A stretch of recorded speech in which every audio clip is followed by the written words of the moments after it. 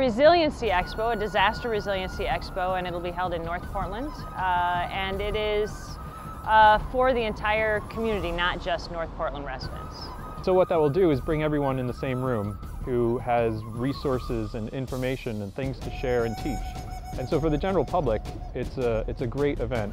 They can come out and learn what they can do to keep their family and their house safe and secure in the event of a major disaster. They can also get to know other people and learn great skills and hopefully make new friends. We're having workshops that will address some of the concerns. We're having a workshop that talks about trauma first aid. We're also going to invite some of our schools to talk about their emergency planning for families and their students. Where do kids go? What are the school plans? We're having discussions sessions after a lot of these workshops where people can ask questions so we can make sure that we get out information to these communities on some of their concerns and some of their worries.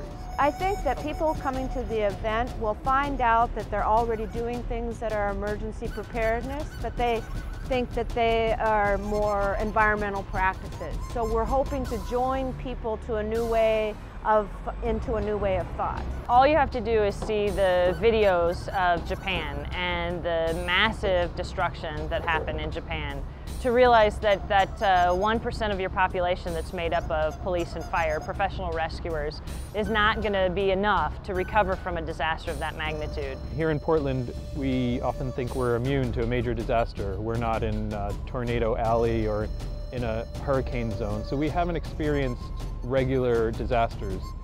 But as geologists are saying that we are due for a major earthquake which could wreak havoc in the area. So while we don't want this to happen, there's value in being prepared for this. Well, we like to talk about all hazards. I mean, it could be as something as simple as a disruption in our utilities. How do we prepare for things like this? So we like to cover all hazards because we never know in planning what may happen. So we like to give people an all hazards approach to any type of emergency disaster.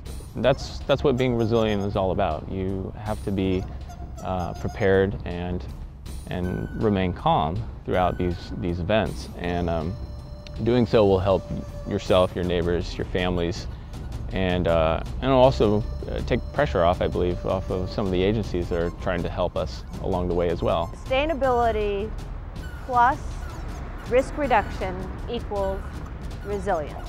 And we want our city to be resilient. For more information, go to resiliencepdx.org.